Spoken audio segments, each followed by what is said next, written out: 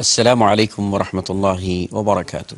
الحمد لله رب العالمين والصلاة والسلام على سيد المرسلين نبينا محمد وعلى آله وأصحابه أجمعين أما بعد.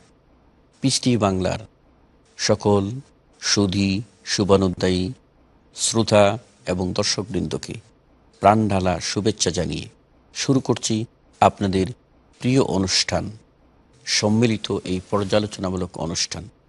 আজকের এই অনুষ্ঠানের মূল প্রতিপাদ্য বিষয় হচ্ছে দাওয়াত। এই দাওয়াত নিয়ে আলোচনার এই পর্বে আমরা আলোচনা করব যে এই উম্মত বা উম্মতে মুহাম্মাদি সাল্লাল্লাহু আলাইহি ওয়াসাল্লাম, এই উম্মতের অনন্য বৈশিষ্ট্য হচ্ছে আল্লাহর প্রতি দাওয়াত, এর কাজ আঞ্জাম দেওয়া।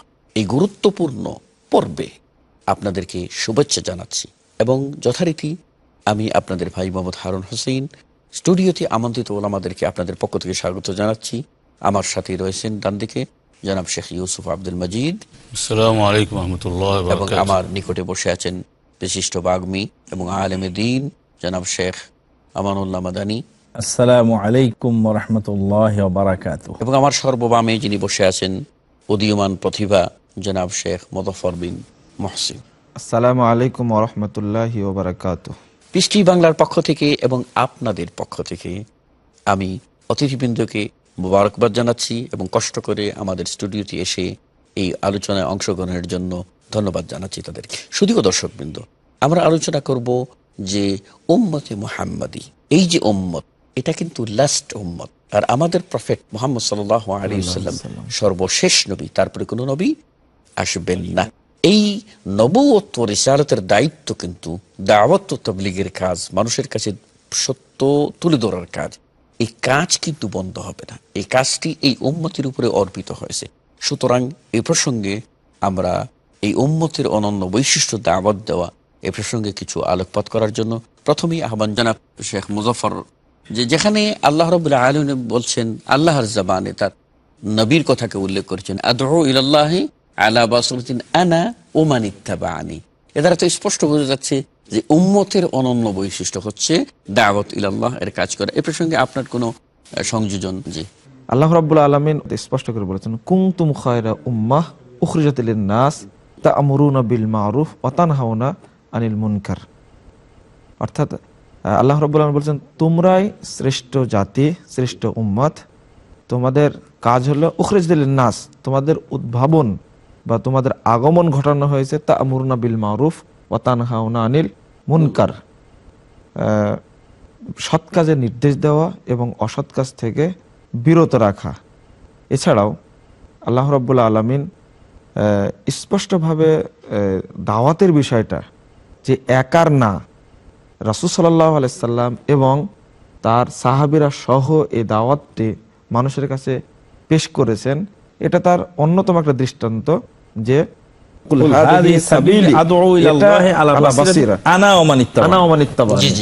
এটা আমার রাস্তা, আর এই রাস্তায় আমি আল্লাহর দিকে ডাকি, আমি এবং আমার অনুসারীগণ একসঙ্গে। এখানে স্পষ্ট যে কুনতুম খায়রা উম্মাহ, এই খায়রা উম্মত বলতে প্রথমত বুঝিয়েছেন সাহাবায়ে কেরামকে, অতঃপর রাসূলুল্লাহ সাল্লাল্লাহু আলাইহি সাল্লামের অন্য হাদিস দিয়ে বোঝা যায় ওয়ারাসাতুল আম্বিয়া, যে হাদিসটি উল্লেখ করা হয়েছে। ওই হাদিসের আলোকে আমরা বলতে পারি প্রথমত দায়িত্ব হলো আলেমদের, আর এই আলেমদের কিছু সাথী হবেন, তারা এই দাওয়াতি কাজ চালিয়ে যাবেন। তবে এখানে অবশ্যই উল্লেখযোগ্য একটা বিষয়, সেটা হলো তোমার অনেকে দাওয়াত দিচ্ছি, শুধু সৎ কাজের কথাটাই বলছি, অনেক ক্ষেত্রে অসৎ কাজের কথাটা আমরা বলি না, মানে আমরা ভালো কাজের আদেশ করছি কিন্তু মন্দ কাজ থেকে নিষেধ করছি না। ফিরে আসছি আপনার কাছে, ধন্যবাদ আপনাকে চমৎকার আলোচনার জন্য। আমরা এখন জনাব শেখ আমানুল্লাহ মাদানীর কাছে যাব, যেটা হলো যে এই উম্মত এর খাসাইস বা বৈশিষ্ট্যের মধ্যে আমরা আলোচনা করতেছিলাম যে এরা কিন্তু সবার লাস্টে, এবং কিয়ামতে অন্যান্য নবীদের উম্মতের আগেও এরা কিন্তু বেহেশতে প্রবেশ করবে। এই যে অগ্রাধিকার পাইল, আসলে তো এই দাওয়াত এবং তাবলীগের কাজ নবী ও রাসূলদের কাজ, আর সেই কাজটা কিন্তু আগের জমানায় এক নবী করেছেন, এরপর আস্তে আস্তে শেষ হয়ে গেলে আরেক নবী আল্লাহ পাঠাইছেন। কিন্তু এই জমানায় তো আমাদের নবী মুহাম্মদ সাল্লাল্লাহু আলাইহি ওয়াসাল্লাম ইজ দ্য লাস্ট প্রফেট, তারপরে আর কোনো প্রফেট নাই, কোন নবী নাই। সুতরাং এই যে গুরু দায়িত্ব এই উম্মতের প্রতি অর্পিত হওয়ার কারণে নয় কি? অবশ্যই এটা উম্মতের উপরে গুরু দায়িত্ব অর্পিত হওয়ার কারণেই। তাই তো আল্লাহ পাক বলছেন কুনতুম খায়রা উম্মাতিন উখরিজাত লিন্নাস, তোমরা হলো উত্তম জাতি। খায়রিয়াত তোমাদের ভিতরে আছে, উখরিজাত লিন্নাস তোমাদেরকে সৃষ্টি করা হয়েছে মানুষের কল্যাণে, আল্লাহ মুলিল ইন্তেফা ও আলালিদ দারার। উখরিজাত লিন্নাস মানুষের কল্যাণের জন্য তোমাদেরকে সৃষ্টি করা হয়েছে। তা'মুরুনা বিল মা'রুফ, কিভাবে মানুষের কল্যাণ করবে? তা'মুরুনা বিল মা'রুফি ওয়া তানহাউনা আনিল মুনকার, ভালো কাজের আদেশ দিবে, খারাপ কাজের নিষেধ করবে। ভালো কাজের আদেশ এবং খারাপ কাজের নিষেধ করাটা এটা হলো উম্মতের মূল বৈশিষ্ট্য। আর এই বৈশিষ্ট্যের কারণে আল্লাহ পাক খায়রিয়াত দিয়েছেন, কুনতুম খায়রা উম্মাতিন উখরিজাত লিন্নাস। এরপরে বলছেন যে ওমান আহসানু কাওলাম মিম্মান দাআ ইলাল্লাহি ওয়া আমিলা সালিহান ওয়া ক্বালা ইন্নানি মিনাল মুসলিমিন। ওখানে বলছেন ওয়াল তাকুম মিনকুম উম্মাতুন ইয়াদউনা ইলাল খায়র। এখানে তাফসিরে গিয়ে উলামা ইকরামগণ বলছেন ওয়াল তাকুম মিনকুম, এই মিনটা যদি হয় জায়েদ আলিত তাওকিদ, তাহলে প্রত্যেককেই দাওয়াতি কাজ করতে হবে। এখানে দাওয়াতি ফরজে কেফায়া রয়েছে এবং ফরজে আইন রয়েছে। প্রত্যেকের সামনে যতটুকু অন্যায় হচ্ছে এবং তার প্রতিবাদ করার মতো তার জ্ঞান রয়েছে, এমনকি একজন রিক্সাওয়ালার সামনে একজন সিগারেট বিড়ি খাচ্ছে, তো সেই রিক্সাওয়ালা তাকে বলে ভাই তুই এটা সিগারেট বিড়ি বন্ধ কর, এটা ঠিক নয়। একজন মাঠে কাজ করতেছে, মাঠে কাজ করাওয়ালা লোক তার সাথী ভাইকে দাওয়াত দিবে, ভাই তুমি গালাগালি করো না, মুখ খারাপ করো না। এইভাবে প্রত্যেকেই তার তার মাহাউলে এবং তার জায়গায় সে দাওয়াত দিবে এবং দাওয়াতি কাজ করবে, চাहे সে খুশি হোক বেজার হোক, সেটা হলো ভিন্ন ব্যাপার। অনুরূপভাবে যখন যারা উপর লেভেলের লোক হবেন তারা উপর লেভেলে দাওয়াত দিবেন। যেমন আমরা লক্ষ্য করে দেখি যে মিশরে অনেক ছাগলের রাখালও ছিল, কিন্তু আল্লাহ রাব্বুল আলামিন তো কোনো ছাগলের রাখালকে দায়িত্ব দেননি যে তুমি ফেরাউনের কাছে দাওয়াত দাও। মিশরের সেই জালেম সম্রাটকে দাওয়াত দেওয়ার জন্য আল্লাহ পাক নির্বাচন করলেন মুসা কালিমুল্লাহ আলাইহিস সালাতু ওয়াস সালামকে। কিন্তু আমরা দুঃখজনক হলেও আমরা এই জিনিসগুলি ভুলে যাই, যার ফলে দেখা যাচ্ছে যে অমকের দায়িত্ব অমকের নয়, অমকের দায়িত্ব অমকের নয়, প্রত্যেকেরই যার যার আসনে দায়িত্ব রয়েছে। অনুরূপ ভাবে যিনি যত উপরে উঠবেন তত উপর লেভেলের লোকদেরকে দাওয়াত দিতে হবে। দুঃখজনক হলে সত্য যে আমরা দেখতে পাই যে এই দাওয়াতি বিষয়টা আমাদের অনেক ক্ষেত্রে না বুঝার কারণে অনেক সময় সমস্যার সৃষ্টি হয়ে যায়। একজনের দায়িত্বের বাইরে লা ইউকাল্লিফুল্লাহু নাফসান ইল্লা উসআহা লাহা মা কাসাবাত ওয়া আলাইহা মা ইকতাসাবাত। তো আমার শক্তির ভিতরে যতটুকু থাকবে এবং সেটা যদি আমার জানা থাকে, তাহলে অবশ্যই সেক্ষেত্রে আমি দাওয়াতি কাজে অংশগ্রহণ করব। উল্লেখ করা যায় আর কি, হাদিসটা হলো আল্লাহ রাসূলের কাছে সাহাবীরা যে শপথ করেছিলেন, বায়াত করেছেন, তার মধ্যে একটা কথা ছিল যে আন্নাকুলা বিল হক আইনামা কুন্না, আমরা যেখানেই অবস্থান করি না কেন সেখানেই হকটাকে তুলে ধরব, হকের দাওয়াতটা তুলে ধরব। ধন্যবাদ মুজাফফর বিন মুহসিনকে এই কথা বলার জন্য। আমি জনাব ইউসুফ আব্দুল মজিদ সাহেবের কাছে যেটা আসবে, এটা হলো এই যে দাওয়াত, এই দাওয়াতের মধ্যে দেখে যাচ্ছে আমরা কাদেরকে টার্গেট করব। আমরা তো মুসলিম হিসাবে দেখা যাচ্ছে একদিক থেকে মুসলিমরা আপনার অপসংস্কৃতির করাল গ্রাসে বেষ্টিত হয়ে পড়ছেন, তাদেরকে কি আমরা দাওয়াত দেব না?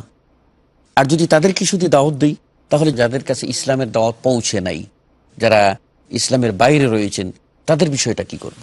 রাসূল কারীম সাল্লাল্লাহু আলাইহি ওয়াসাল্লাম তিনি দাওয়াত দিয়েছেন, তখন সারা পৃথিবী কুফরি শিরক জুলমতের তিমির অন্ধকারে আচ্ছন্ন ছিল। যেখানে তো মুয়াহিদ বা কোনো মুসলমান তো সেখানে ছিল না, যার কাছে তিনি দাওয়াত দিয়েছেন।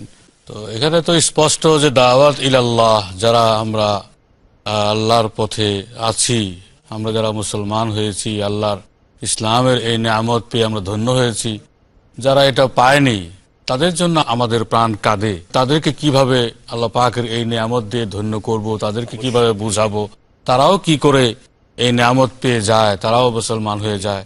সাহাবায়ে কেরাম রাদিয়াল্লাহু তাআলা আজমাইন তারা ইসলামের নিয়ামত পেয়ে নিজেদেরকে এরকম ধন্য মনে করতেন যে প্রায়ই তারা বসে আল্লাহর দরবারে শুকরিয়া আদায় করতেন, আলহামদুলিল্লাহ আল্লাযী ওয়াফাকানা ওয়া হাদানা লিল ইসলাম। ইসলামের নিয়ামতের উপরে তারা শুকরিয়া আদায় করতেন। এর চেয়ে বড় নিয়ামত তো আমাদের হয় না, এবং এই নিয়ামত যারা পায়নি তাদেরকে সেই নিয়ামত দেওয়ার জন্য, বুঝাবার জন্য তো আমাদের চেষ্টা থাকবে, এটাই স্বাভাবিক। তো কিন্তু যারা আমরা নিয়ামত পেয়েছি তারাও আমরা অনেক সময় দেখা যায় যে আত্মবিস্মৃত হয়ে যায়। আল্লাহর পক্ষ থেকে ইসলামের পরে যে দায় দায়িত্ব আছে, হুকুম হাকাম আছে, সেগুলো পালনে আমরা ভুলে যাই আল্লাহর পক্ষ থেকে অর্পিত দায়িত্ব আমাদের উপর। মহান রব্বুল আলামিন কুরআনুল কারীমে এই আয়াত নাযিল করেছেন যে ওয়াযাক্কির ফাইন্নায যিকরা তানফাউল মুমিনিন।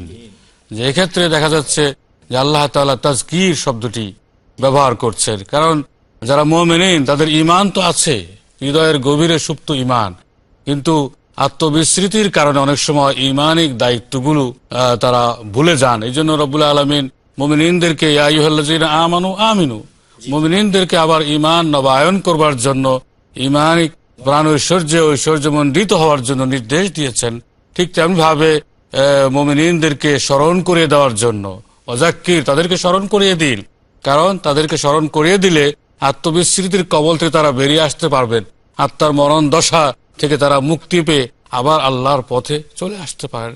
এখান থেকে আমরা বুঝতে পারছি যে দাওয়াত শুধু কাফেরদের জন্য নয়, তাদের জন্য তো হবে, পাশাপাশি আমরা যারা ঈমান এনেছি আমাদের জন্য আলোচনা করা, আমাদের ঈমানকে নবায়ন করা, আমাদেরকে স্মরণ করিয়ে দেওয়া, তাজকির, যেটাকে তাজকির আল্লাহর ভাষায় যেটাকে বলেছেন, যে সেই কাজটি করা। এবং সাহাবায়ে কেরাম রাদিয়াল্লাহু আনহুম তারাও পরস্পর নিজেরা বসতেন, ইজলিস বিনা নুমিন সাআতান, যে আমরা বসে কিছু ঈমানে আলোচনা করি।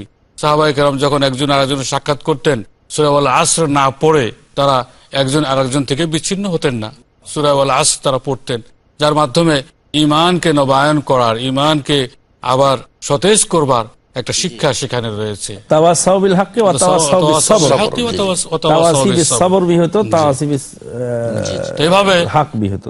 আমরা এই কোরআনের আয়াতের মাধ্যমে জানতে পারছি যে যারা অমুসলিম তাদের কাছে তো দাওয়াত পেশ করা আমাদের প্রথম ফরিজা, এবং আমরাও নিজেদের মধ্যে আত্মসংশোধনমূলক আলোচনা চালিয়ে যাওয়া, একে অন্যকে স্মরণ করিয়ে দেওয়া এবং দাওয়াত দেওয়া, এটা আমাদের জন্য কর্তব্য। ধন্যবাদ জনাব শেখ ইউসুফ আব্দুল মজিদ সাহেবকে। সম্মানিত সুধীয় দর্শকবৃন্দ, আমাদের এই অতিথি আলোচনার ভিতরে এটা চমৎকার ভাবে আপনাদের সামনে পরিস্ফুট করে তুললেন যে দাওয়াত এর দুটি দিক আছে।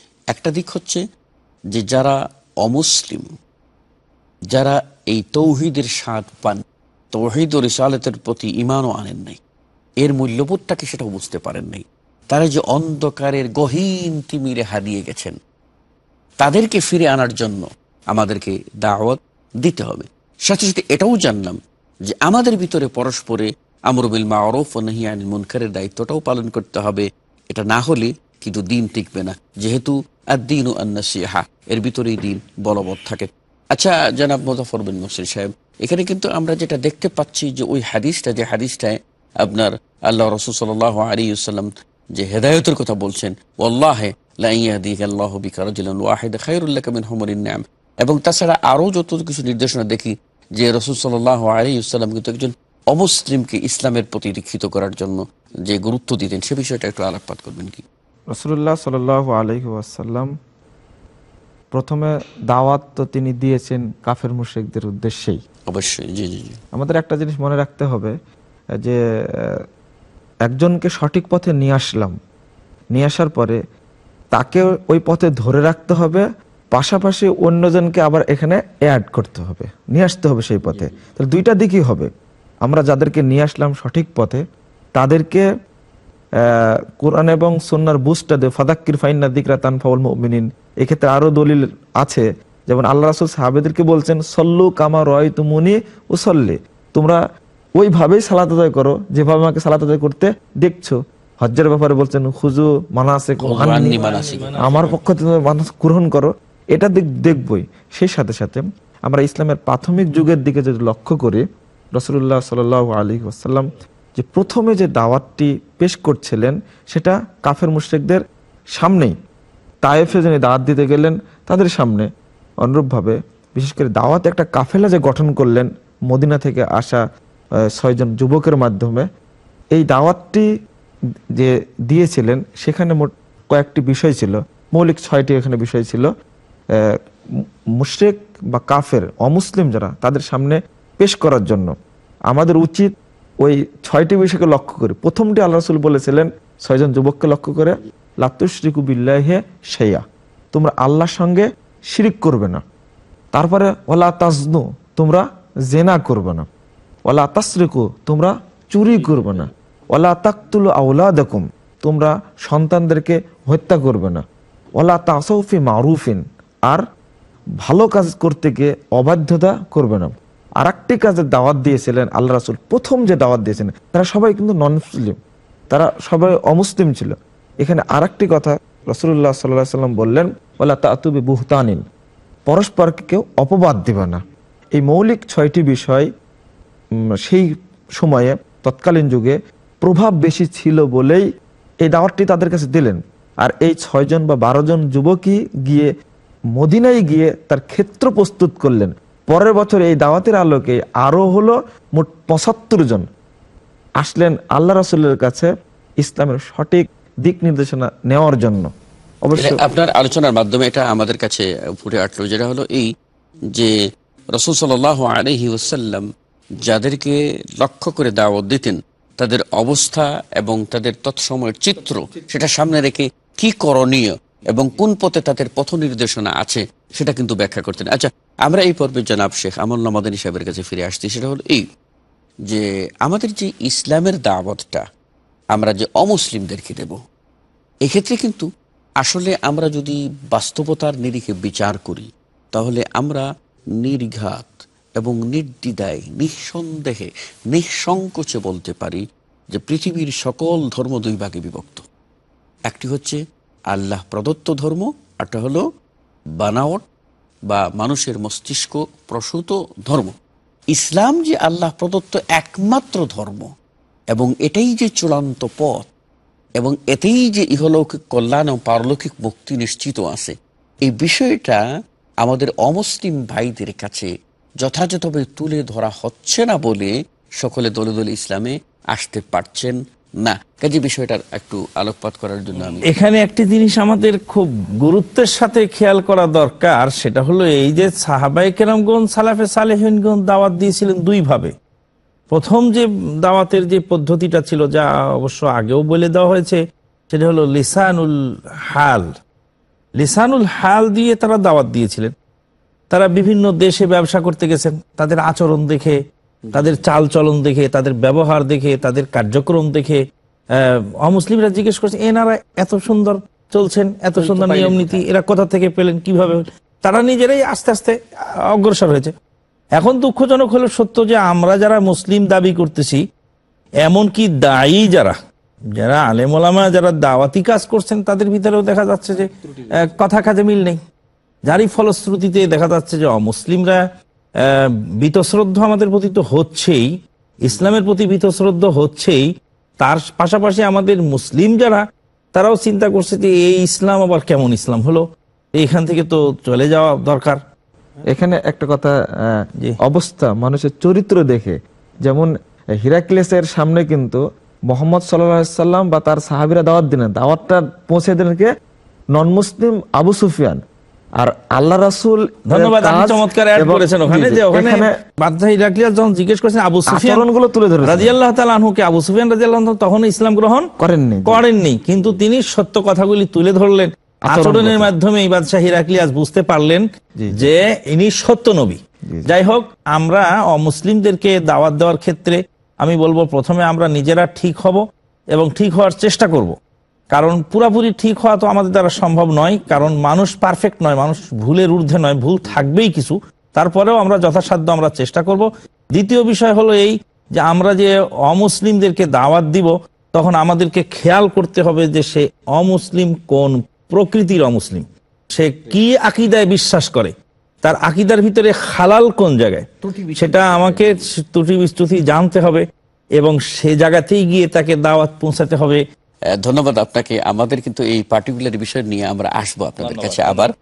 জনাব শেখ ইউসুফ আব্দুল মজিদ সাহেব, সংক্ষেপে আপনি আমাদের একটু বলুন, এই যে অমুসলিমদেরকে দাওয়াত দিতে গিয়ে যে অমুসলিমদের সামনে ইসলামের আসল চিত্র, ইসলাম যে শুধুমাত্র পরকালে জাহান্নাম থেকে মুক্তির জন্য কিছু সালাত সিয়ামের নাম নয়, বরং ইসলাম একটি পরিপূর্ণ কারিকুলাম, যার মাধ্যমে ব্যক্তি ও ব্যষ্টি সামগ্রিক জীবনের কল্যাণ নিশ্চিত রয়েছে। অথচ এই বিষয়গুলি কিন্তু তাদের কাছে তুলে ধরা হচ্ছে না। এই মর্মে আপনি কি 2 মিনিটের সংক্ষিপ্ত কিছু বলবেন? আসলে অন্য ধর্মের লোকেরা মূলত তাদের ধর্মের ভিত্তি যেহেতু দুর্বল, সেই হিসেবে অধিকাংশ মানুষ তো সেই ধর্ম পালন করছে না। ধর্ম থেকে তারা বেরিয়ে গেছে। তারা নাস্তিক বলতে পারেন, ধর্মহীন মুলহিদ বলতে পারেন। এবং এই আল্লাহর সৃষ্টি জগতের মধ্যে যে আল্লাহ আমাকে সৃষ্টি করেছেন তার সঙ্গে যদি এই মানুষের আত্মিক সম্পর্ক না থাকে, তাকে যদি মানুষ না চিনে, তাহলে সে মানুষ যত বিত্ত বৈভব আর জাগতিক প্রাচুর্যের মধ্যেই বসবাস করুক না কেন, সে শান্তি পেতে পারে না। কারণ মহান রব্বুল আলামিন ঘোষণা করেছেন, আলা বিযিকরিল্লাহি তাতমাইন্নুল কুলুব, আল্লাহর সঙ্গে যার সম্পর্ক থাকবে এবং আল্লাহর পরিচয় যার হৃদয়ের গভীরে থাকবে, যে আল্লাহর স্মরণ করবে, আল্লাহর জিকির করবে, সেই একমাত্র শান্তি লাভ করতে পারে। ধন্যবাদ জনাব শেখ ইউসুফ আব্দুল মজিদকে। সম্মানিত সুধী ও দর্শকবৃন্দ, আসলে কিন্তু আলোচনা হচ্ছিল অত্যন্ত প্রাণবন্ত, এবং আমাদের সাথে যে অতিথিবৃন্দ আলোচনায় অংশগ্রহণ করেছিলেন তারা কিন্তু বিষয়টাকে স্পষ্ট করে দিলেন যে প্রথমে একজন মুসলিমকে ইসলামী আদর্শে আদর্শবান হতে হবে, এটা মডেল হতে হবে। সাথে সাথে এই যে ইসলামের ভিতরেই যে কল্যাণ নিহিত আছে এবং ইসলাম এটাই যে চূড়ান্ত ধর্ম, এটা কিন্তু এর যে বিশেষত্বগুলি একজন অমুসলিমের কাছে বর্ণনা করতে হবে কর্মের মাধ্যমে, কথার মাধ্যমে এবং যথাযথ দলিল উপস্থাপনার মাধ্যমে। সত্যিকার অর্থে যদি আমরা অমুসলিমদের কাছে দাওয়াত দেওয়ার পূর্বে ইসলাম সম্পর্কে ভালো করে জ্ঞান রাখি এবং অমুসলিমদের যে এই ভুল ভ্রান্তিগুলি আছে সেগুলি মারাত্মকভাবে হাইলাইট না করে আমরা যদি আমাদের ইসলামের যে মৌলিকত্ব সেটা তাদের সামনে তুলে ধরি, তাহলে অবশ্যই তারা কিন্তু তাদের ভুলটা সহজেই অনুমান করে নিতে পারবে এবং ইসলামের মৌলিকত্বের দিকে, ইসলামের বিশেষত্বের দিকে মহাকৃষ্ট হয়ে তারা ইসলামে দীক্ষিত হবে ইনশাআল্লাহ। আমরা এটা আশা করতে পারি। শুধুও দর্শকবৃন্দ, আমাদের হাতে সময় নেই, আজকে বিদায় নিতে হচ্ছে। আবার দেখা হবে আপনাদের সকলের সাথে। সুবহানাকাল্লাহু ওয়া বিহামদিকা, আশহাদু আল্লা ইলাহা ইল্লা আনতা, আস্তাগফিরুকা ওয়া আতুবু ইলাইক, ওয়া সাল্লাল্লাহু আলা নাবিয়িনা মুহাম্মদ ওয়া আলা আলিহি ওয়া সাহবিহি ওয়া বারাকা ওয়া সাল্লাম। আসসালামু আলাইকুম ওয়া রাহমাতুল্লাহি ওয়া বারাকাতুহু।